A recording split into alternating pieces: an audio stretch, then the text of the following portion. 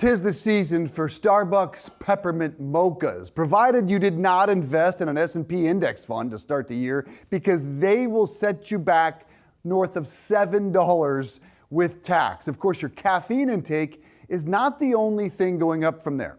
You see, Starbucks has rolled out a new tipping feature, and for those who pay only with credit cards, and baristas are, well, steamed, if you will, and customers are angry, venting frustration on TikTok are these baristas with the new hashtag barista problems. You see, videos are racking up millions of views, employees even hiding from their customers when this awkward transaction ensues. They hold out the credit machine. Option one, $1 tip. Option two, $2 tip.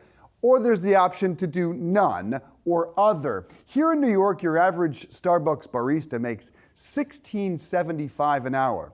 Not bad. Here's a tip then for Howard Schultz. Make those options a quarter, 50 cents. And call me a cheapskate. 0 should be on the main screen for pouring my cold brew in a cup. And Seana, my tipping point came last night. Madison Square Garden. This guy here paid $17.24 for a hard iced tea. $17.24, and then came the option for the tips. $1, $2, $3. You know I chose other and opted for a quarter. Am I a cheapskate? Or if we all just reached our collective tipping point, it is absurd. It is a little absurd. I also like that your choice was twisted tea out of everything that was available at MSG, but we'll talk about that another time. But no, a quarter, I do agree with that, because I think a lot of people are a little bit overwhelmed, and I think people feel bad about if they don't tip and they want to give something, but they don't necessarily want to give $1 or $2, especially in this current economic environment when people are paying more and more for almost every single product in their life. So I think it was interesting what you said about the baristas, some of them hiding and it being very uncomfortable. They're embarrassed by this policy. Yeah, so I wouldn't be then surprised if maybe Starbucks shifts its whole view on this maybe they should take your advice, offer a quarter or 50 cents.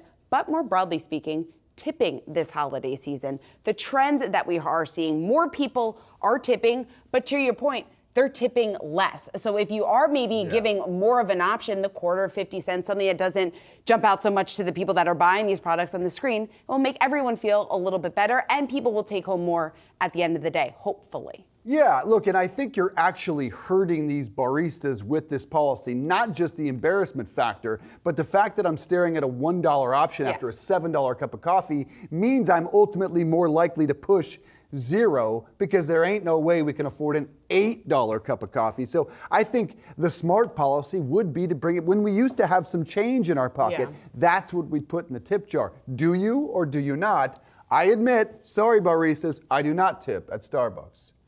But you tip. I've seen you tip. You've tipped our barista here. Our guy, yes. I do tip our guy at the coffee bar. You don't have to count yourself out. I don't always tip. Sometimes I do, sometimes I don't. Really depends on the mood. But I would tip a lot more if there was a quarter or 50 cent option. I do agree with you on that.